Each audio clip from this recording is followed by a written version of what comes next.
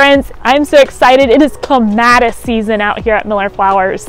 All of our clematises in the flower beds are in full gorgeous bloom and they are beautiful. So I thought I would show you our clematises that are in bloom and just share with you some information on how to keep your clematis living all year and coming back the next.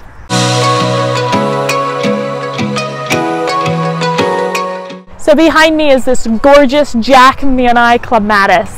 So clematis does the best if planted in full 6+ hours of sun per day. Can also take a little bit of part sun as well. So if you're getting only a half a day of sun, it will do fine in that location. But I would recommend finding a location that is full sun for your gorgeous clematis. So clematis do the best planted in good, well-drained soil. So when you go to purchase clematises, you will notice for the first year, your clematis really won't do a whole lot of anything.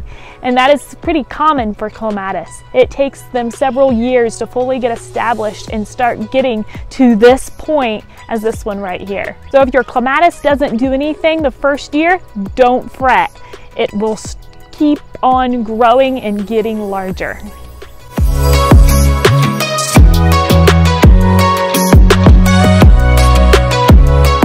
So there's a popular saying with clematis, sun on the vine and shade on its root. So you want to make sure that you're planting something low growing around the base of your clematis. You can even put a stepping stone or a pot in front of it to help shade its roots and keep the roots cool during the summer heat here in Ohio. Go to prune clematis, you need to make sure you know what kind of clematis you are growing before pruning.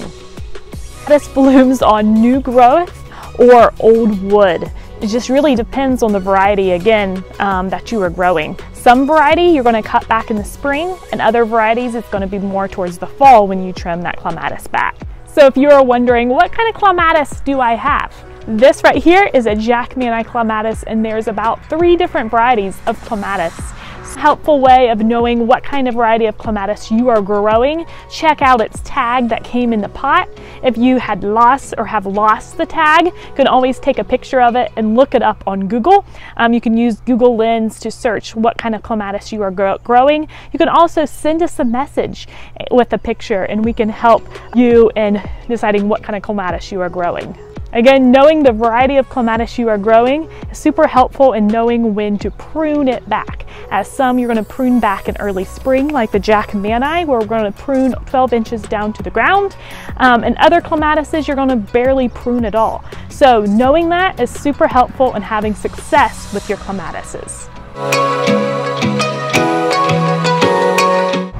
So clematis are cold hardy in our area, which means they are a perennial in zone 5, but we would just recommend protecting them from that cold winter wind. So all clematis needs a structure to climb on, where you could use a trellis, you could do a fence, you could really do about anything for it to climb up, and just giving it plenty of support as it climbs.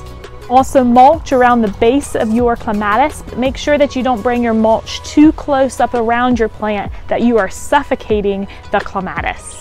Note, if you just planted clematis here in the spring, you want to make sure that you are giving your clematis plenty of water throughout the growing season. So this growing season, it is crucial that you are soaking your clematis well, especially during our really hot days here in Ohio. Make sure you're soaking it well and giving it plenty of water.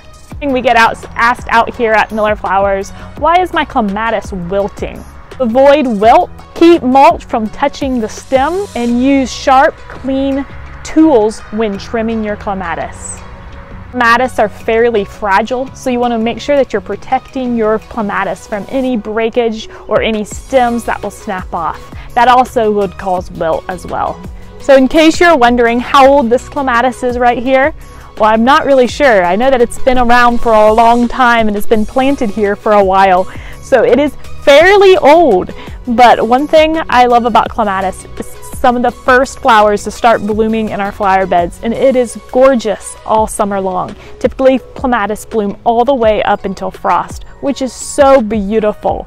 And I would say that clematis is probably one of my favorite, well, I have many favorite flowers, but it's definitely up there in the top. So that was my video on clematis, and I hope you enjoyed that. and I hope you enjoyed seeing all of our clematises around here. I'm Caitlin Miller, and I'm from Miller Flowers here in Greenville, Ohio. Please subscribe to our channel for more of this kind of content, and we'll see you next time.